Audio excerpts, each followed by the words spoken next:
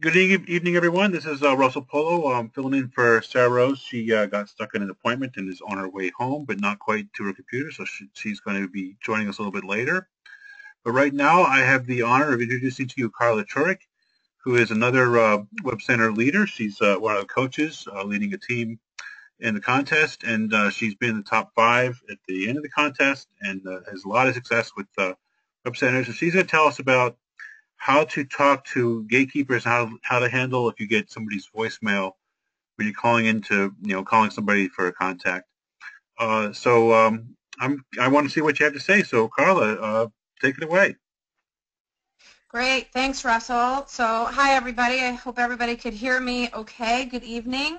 So this is a topic I want to talk about, and it's in terms of gatekeepers and how to leave voicemails and really how to get the decision maker or business owner on the line, or at least to return your call. So there's many different ways that we could talk about this, but a gatekeeper, let's just start there, right? So it kind of sounds a little frightening a little bit, but a gatekeeper is someone that answers the phone in an organization that is responsible for it. Could be a secretary, an office manager, an administrator, just anyone that answers the phone at the business, right? So we call them a gatekeeper because they have a couple of many different roles, but one of their main roles is to not only attend to different customers and clients' needs, but their focus is also to keep solicitors away, right? So they're there to kind of protect the business owner as well, because they want to make sure that it's cost effective and time effective as well for the business owner. So their main role also is to make sure that they kind of field all of those calls and kind of work through them to see if they are truly solicitation calls or cold callers. So the average business owner receives between 10 and 20 different solicitors, right, a day. So if you're not an active customer with that particular business, the gatekeeper, the person that's talking with you or answering the phone on the other end, they have to be mindful of that as well for what you're speaking to them, because part of their job is to kind of keep you away, right? So we're going to talk about how to get through the gatekeepers, how to leave voicemails, and an effective way to do that so the business owner can go ahead and give you a call back. So we just kind of talked about this. This is what a gatekeeper is, right? It's an attendant at the gate in a business organization. So that's their main job, is to control who gets through to talk with the business owner, okay? So in order for us to get notified, and tips for being effective to getting through those gatekeepers, remember, they're also people, and we have to be friendly and polite. So here's some tips in order to get through the gatekeeper and an effective way to get to that business owner. Okay, so let's first start with dumping the script. Because they get so many solicitations per day, right, it's important that we're just a person, we have a conversation, and we just don't come across as a scripted script, because they recognize that, and it kind of draws up a red flag when you're calling them and you're saying, hey, this is Carla from XYZ company, I'm here to talk to the business owner about all of your marketing, blah, blah, blah. The gatekeepers, that's an instant red flag. They know that it's a cold call, it's a sales call, it's not a warm call. We're going to talk about that. So you want to just dump the script, you want to be a person, you want to have a conversation, you want to be polite, okay? Next thing that's really important, especially when you're talking with these gatekeepers, is you want to learn their names and refer them by their names. Sometimes it seems very simple for us to do it, but if someone picks up the phone and says, good morning, this is Mary, thanks for calling such and such a company, how can I help you? It's important to listen to their names and write it down. So when you're talking with them and you're responding to them, you can say, oh, hey, Mary, this is Carla. Nice to meet you over the phone, or whatever it is. You're repeating their name, and that's really important. You also want to make sure that you're relating to them in terms of relating to their mood, whatever they have going on. If they're busy and they really sound busy, relate to that.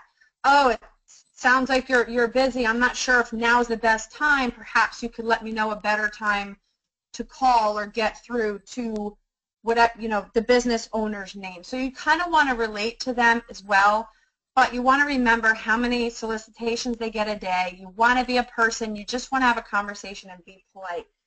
You always want to make sure that you assume that they can help you, even though that they're picking up the phone. A lot of time these people wear so many different hats, and that they are the person there is the important one, right? Because they're the ones that's going to help you, or they're going to determine whether they're going to connect you through to the business owner or not. So you always want to assume that they can help you. So you want to say, are you the one to speak to about this? Are you the manager?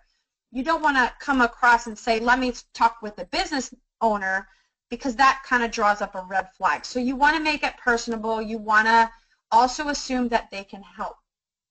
You want to leverage their knowledge, right? You want to ask for their advice. When do you think is a better time to call? Or is it better to call before or after lunch? What do you think about that?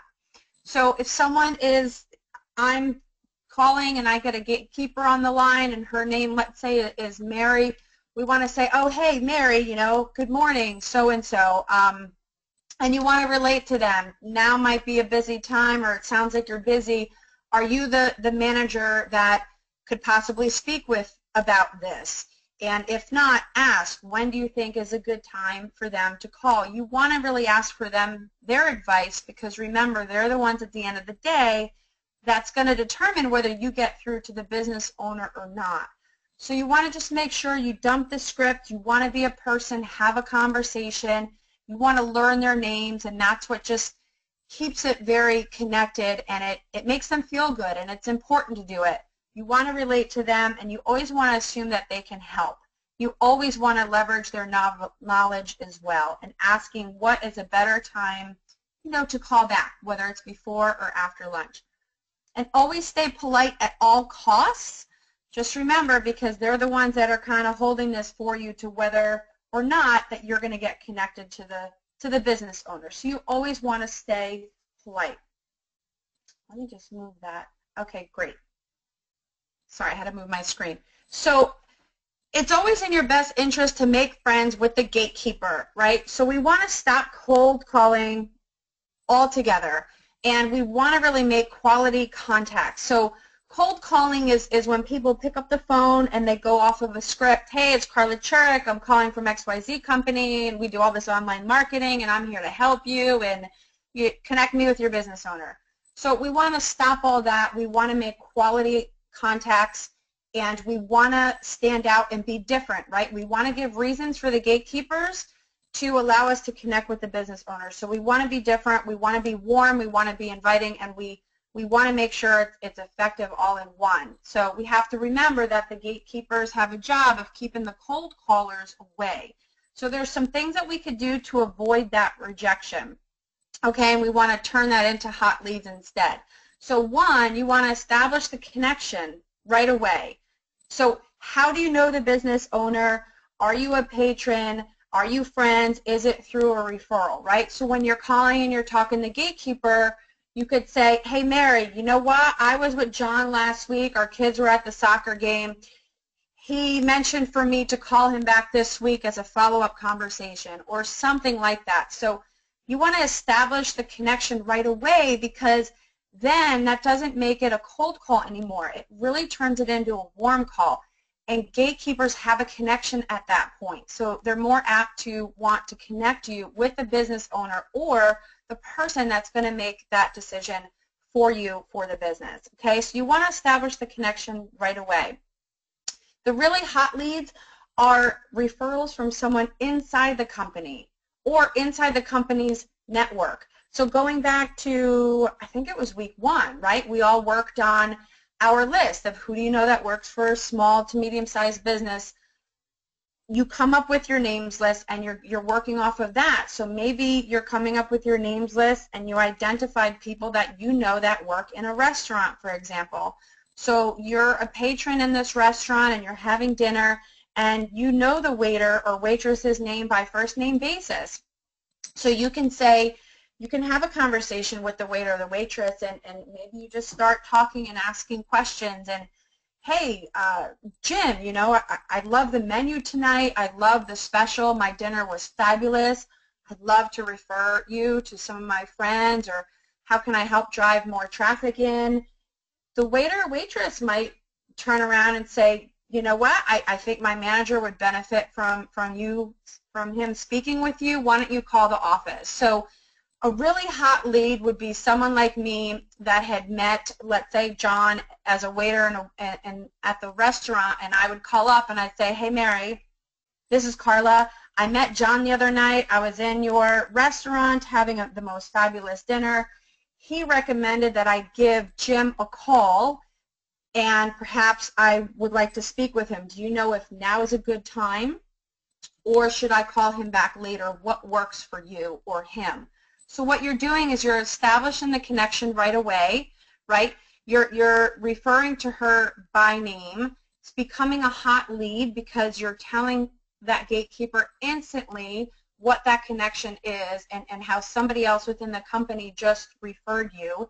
You mentioned the business owner by name, which is really important, and you leveraged her knowledge, right? You asked her what would be a better time to call the business owner back. So you by putting all that information into one conversation, it becomes a really hot lead. And gatekeepers, that's what really makes it warm, and they're more apt to have you connect with the business owner. So we want to make sure that we're clear. So here's some other things that we could say to the gatekeepers, right? Because we only have so many seconds on the phone with them, if that.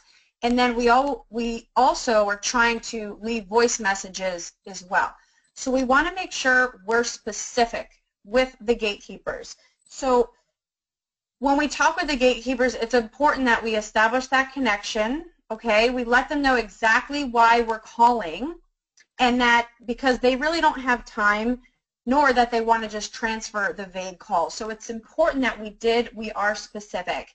Hey, Mary, I met John last week. I was in your restaurant. He mentioned that I could maybe have a few minutes to speak with Bob about XYZ. He mentioned to me afternoons might work for him. So you want to be really specific, and you want to establish right away, too, that you're not a cold caller just by making that connection off the bat. And whatever that connection is, because you've established that connection, it takes it off completely from you, and it turns it into a warm call and not a cold call right away. And that's really important as well.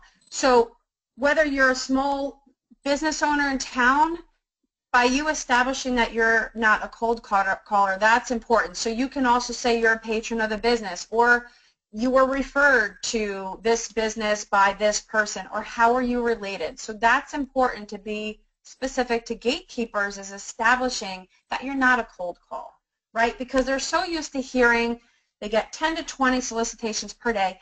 They're so used to hearing those scripted calls. Hey, this is John and from XYZ, and I can help you. And automatically it's a red flag for these gatekeepers because they're introducing themselves. It's about a company that they're with and how they can help them and all of this. So what we want to do to make it more effective, be different, turn it into a warm call, we flip it, right? So we want to be specific off the bat, establish that warm connection. We want to leverage their knowledge. We want to relate to them at the business if they're busy and at the moment and they can't really talk. We want to relate to that too, and we want to establish that we're not a cold caller, because that'll be something else that could set us apart from an actual cold caller. So we have a better chance of getting connected with that business owner. Integrity matters. Let them know that we're not trying to sell them anything at all, and in fact, we're not even sure that it's going to be a good fit. That's why it's important to speak with the business, the decision maker of the company. So we want to make sure that's really important too.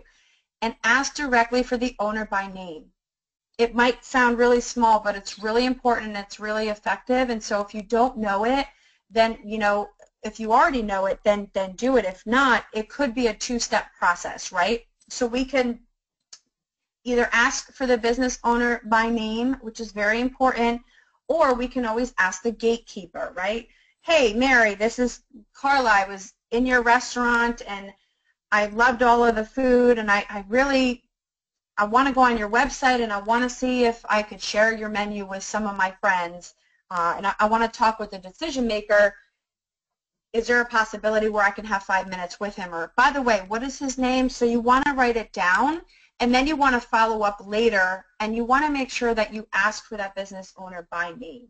So if you don't already know it, you can get it from the gatekeeper. And then when you do call back, you just want to make sure that you're asking them by their name. And that's just really important to do.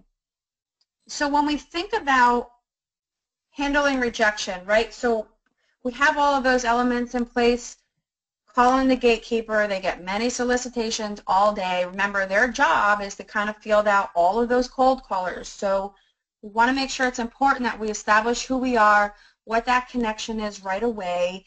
We want to dump that script, and we want to flip it. We want to make it about them. We want to make it about the business owner and the gatekeeper because they're really important. But we also have to keep in mind handling rejections.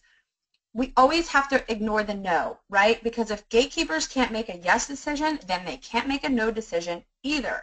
So we want to be polite, rephrase, or redirect it. So, and we still want to be polite and kind as well, but we want to make sure we want to ignore it because if they can't make a yes, then that means they can't make a no decision. So we want to try again, right? So if we call back and we work harder to establish that warm connection, so if we get to the gatekeeper and we're doing everything, we're establishing the connection, we're leveraging their knowledge, right? We're relating to their current situation that they're having right then and there, and we're making them feel important as well. And we're leveraging their knowledge. We're asking them for their opinion on what is a better time to communicate with the business owner. Once we do all that, if we're still getting pushback from the gatekeeper, it's not necessarily that, okay, they're just tough and I'm not going to deal with them. You want to call back and you want to try again. So you want to try different things of working harder to establish that warm connection. Find something that you related to on the first call. So maybe on the first call you're calling the gatekeeper and Mary's just super busy, and let's just say you want to make any notes from that call. So let's just say she sounds really busy and she doesn't know if this is a sales call, and I'm trying to make it as warm as possible, and I'm mentioning the business owner's name. I'm leveraging her knowledge. I'm relating. I'm establishing that connection off the bat. And let's say, for example, she's like, oh, hang on, I dropped my pen, or let's just say she gets distracted or something. When you call back and try harder, anything that'll reconnect you with that gatekeeper is really important. So you can always give a call back and be like, you know what, Mary, I called you last week. You sounded really busy. I don't know if you had remembered me, but I was on the line and you had dropped your pen, and I just thought it was the best thing for me to try to call back. I'm calling you back now because I want to speak with Bob, the business owner, and I want to see if this is a better time to speak with him. So you kind of want to try again. Don't give up, and remember, ignore the no's. And if you can't get through to the gatekeeper, try calling during off hours, either before or after, lunchtime. I find in calling business owners, if you really have a hard time of getting through to the gatekeepers, calling a business owner between 7 and 8 a.m. or 5 and 6 p.m. before the beginning of the day or at the end of the day. And depending on industries, there's certain quiet times too during the day that you can try. But those would be effective times for you to call between 7 and 8 a.m. I've called contractors 6:30 in the morning because I know they're up and out early. So if you do get gatekeepers, try to call back at different times or after hours. So the follow-up, like we had mentioned earlier, the gatekeepers, they receive between 10 and 20 solicitations per day. So we want to be different, we want to be consistent, we want to be personable, right? So we want to ask the gatekeeper by name. We want to ask for the decision maker by name. And then you always want to write down the best time that, because we want to leverage the gatekeeper's knowledge, we want to write down the best time for them, for us to follow up.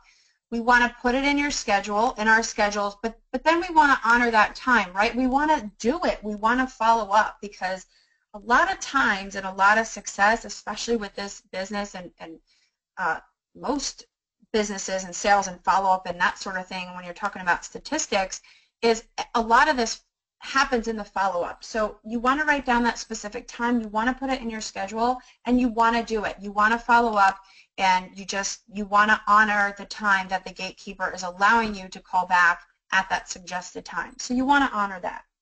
And you want to constantly add to your notes so you have more tidbits, like what I was just talking about earlier.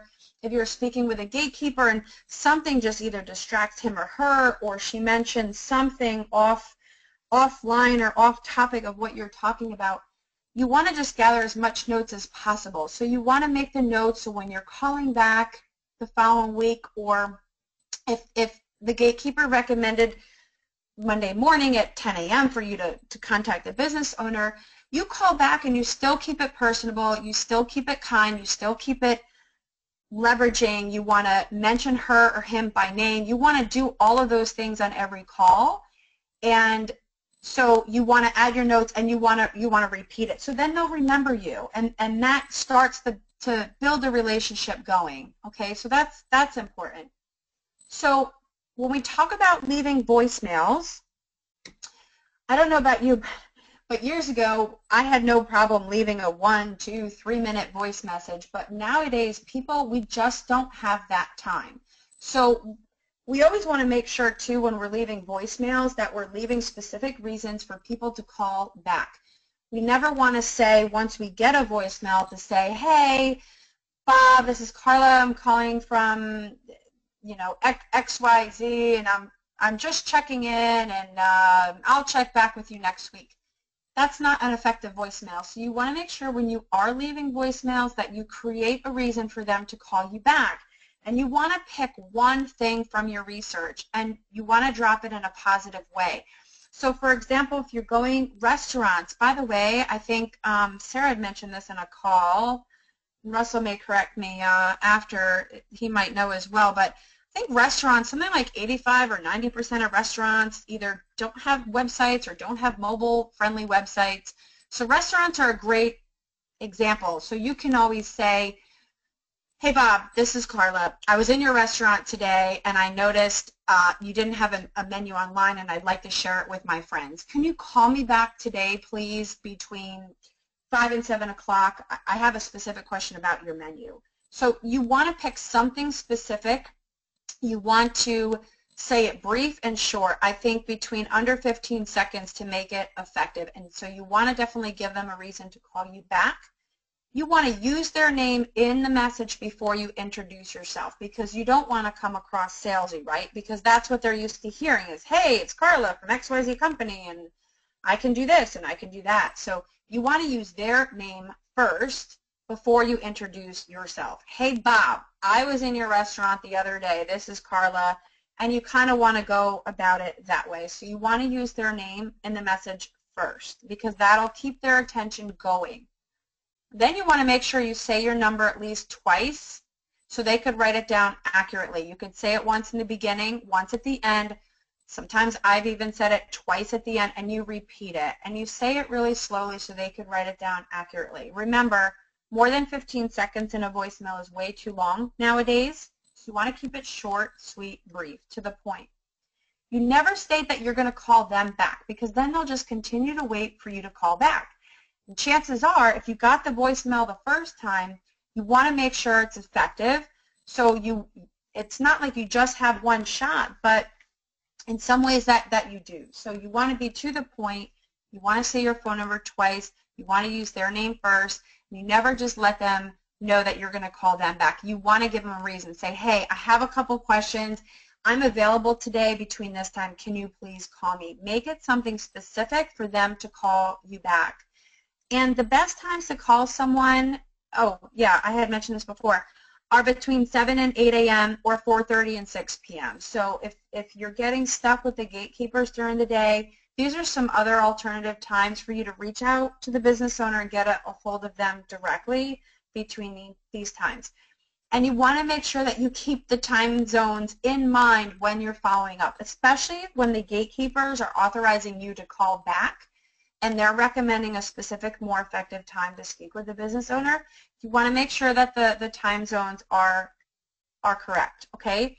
and that the voicemail should be short, sweet, to the point, under 15 seconds. People just don't have that sort of time anymore and attention span, right? So we don't want to sell on the voicemails at all. We want to be different. So we don't want to just start the conversation and say, notice you don't have a menu, and by the way, your website's out of date, and that sort of thing. So you want to create a specific reason for them to call you back. You want to use their name in a message first. You want to say your phone number twice. Never tell them that you're going to call you back. So call you back. So an example of this would be, hey Jim, I was in your restaurant earlier this week. My name is Carla. I had a fantastic steak and potatoes, whatever it was. Listen, I had a question about some of your menu items specifically, or I had a specific question for you. Could you please call me back? I'm available today between 5 and 7. My number is 1-234-5678. Again, my number is 555, whatever that is. And you want to make sure, please, I'm available between 5 and 7. Quick question, call me back when you have a chance. Thanks. And that's it. You want to keep it short and sweet and to the point. And just pick one reason for them to call you back. And in those 15 seconds, you have to establish all of this as using their name first, some type of a warm voicemail so it doesn't come across salesy. What I recommend, which I've done this and it's really helped me, because you only have 15 seconds, a good exercise could be taking your cell phone and calling into your business landline, or vice versa, calling into your own voicemail and leaving a message yourself so you can play it back and actually see how you sound. Because a lot of times we think 15 seconds is, oh my gosh, what can I say in 15 seconds? And you think that you're talking for 15 seconds. But it's interesting when you do this exercise and you record yourself, how many of us sometimes ramble, right? Because as soon as that voicemail goes click and you're ready to leave a voicemail, we get nervous and we forget the reason why we're calling and we just start talking and we ramble on, right? So we can't hit a delete button or a backspace, right? So you want to be careful of that. So I know it's helped me and I want to share that with you if maybe that would help you by practicing to doing some voicemails. Awesome. Carla, do you mind if I jump in for this part? Great. Thanks, Sarah. Awesome. Well, before I do that, I just want to say I hope everybody took a ton of notes tonight because, Carla, you absolutely just knocked it out of the park. I was taking notes, and it's funny that you say that it's important to even just kind of go through the process of recording and listening to yourself, because I find that to be true for everything, like whether I'm giving a presentation, whether I'm leaving a voicemail. It's why we do the role-playing exercises and the WCTs, is because no matter how prepared your brain is or what you think you know what you're gonna say, when the real situation is happening, you talk longer, you say more things than you wanted to, you forget to say things you meant to say, or you sound like crazy nervous, or just things come out in a completely different way than how you want them to. So I thought that was an excellent tip, and overall there were just so many amazing little nuggets that you dropped in there. So huge thank you to you for that, and also to Russell for getting the session started, because I wasn't able to join until about 11 minutes in tonight. So thank you guys both so much. So I'm going to go ahead and just wrap this up with what your exercises are. I think Carla did a phenomenal job explaining the concept to you guys about gatekeepers, what they are, how to work with them. And I've said this a million times in the past that, secretaries, janitors, and hostesses and people that work on the front lines of small businesses really control a lot.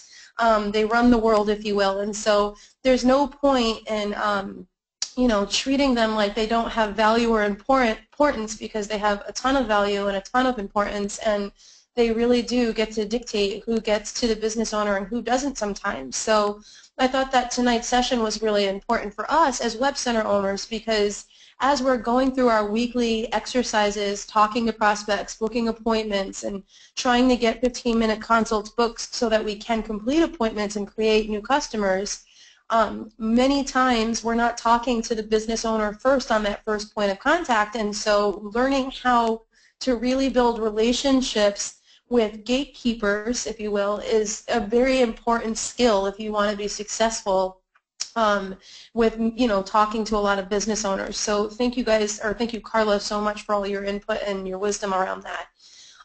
One other little tip that Lenny Allen shared with the group during the UK session earlier this afternoon that I thought was really, I thought it was great. And I've said it a couple of times, but I like how he said it, and he added some stuff to it.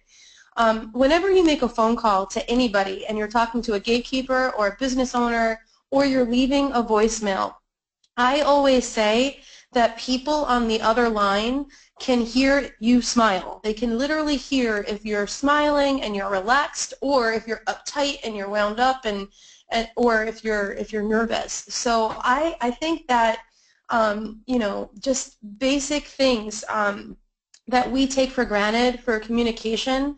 It's a lot more difficult to do that over the phone, right? Because when you're in person and you're talking to somebody, you can, make eye contact, you can smile, they can read your body language, and they can tell if, if you're comfortable, if you're interested in them. There's a lot of nonverbal communication that happens when you're face-to-face with somebody. And I think that a lot of people don't understand that there's nonverbal communication that happens during phone conversations as well.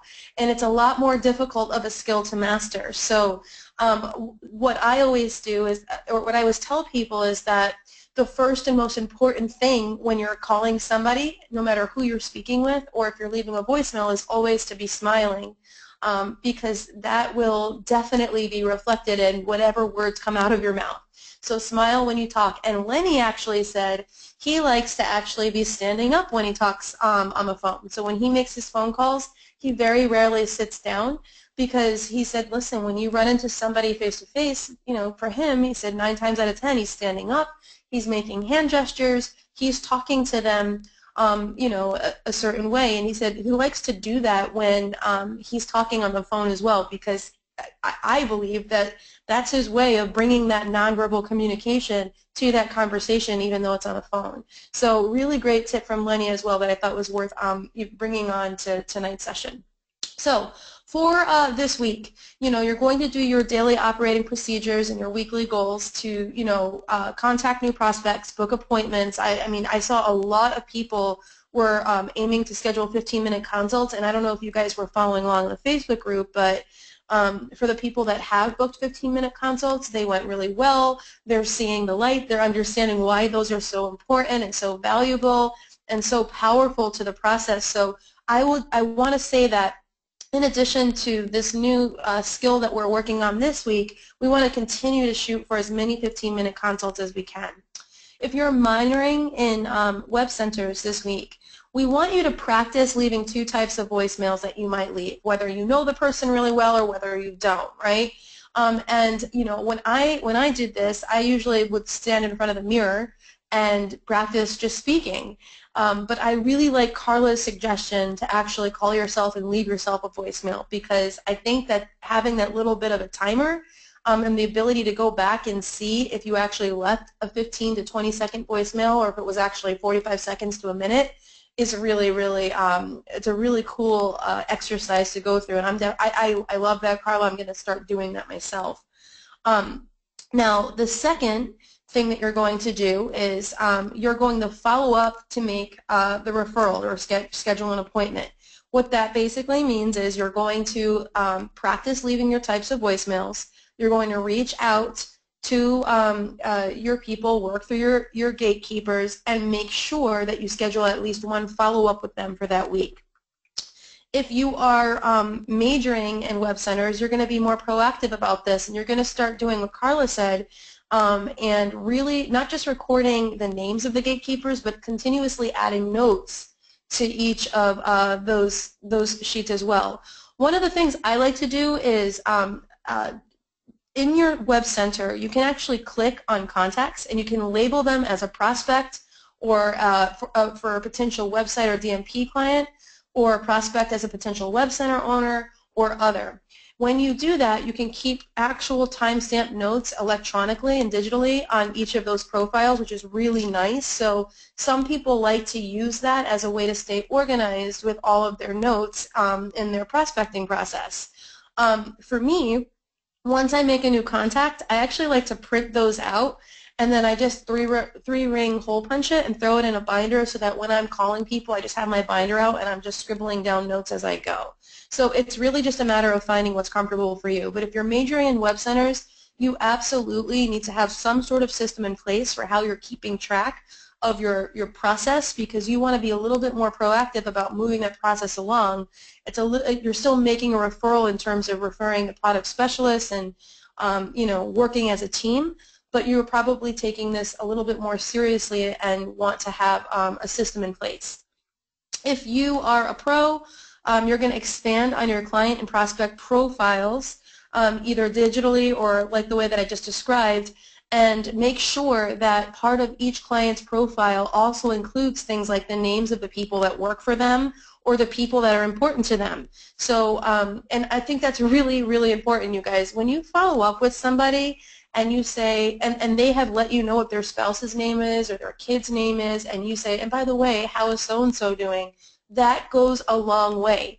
And when we say build relationships, build relationships, build relationships, it's those little things like remembering the names of people that are important to them or people that work for them that contribute to building strong relationships and trust.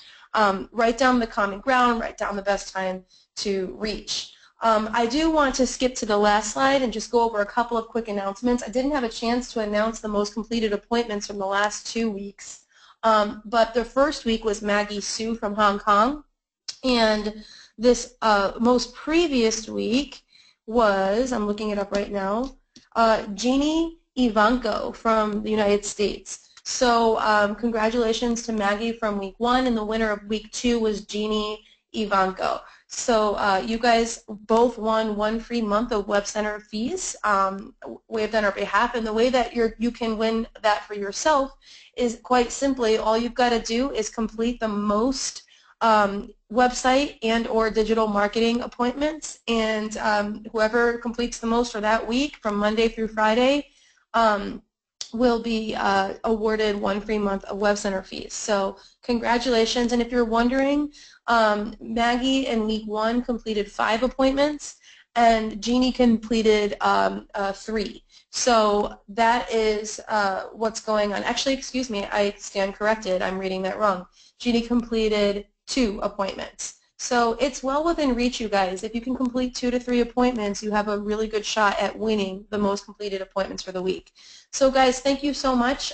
Thank you to Carla and Russell again. You guys did a phenomenal job. If anybody has any further questions, please make sure that you guys to take a look at the Facebook group, and you constantly post them, and continue to post your success as well. I can't tell you how encouraging it is for myself and for everybody else that sees when you guys are completing successful consults or making sales. All right, guys, thank you so much. Have a great week. Talk to you soon.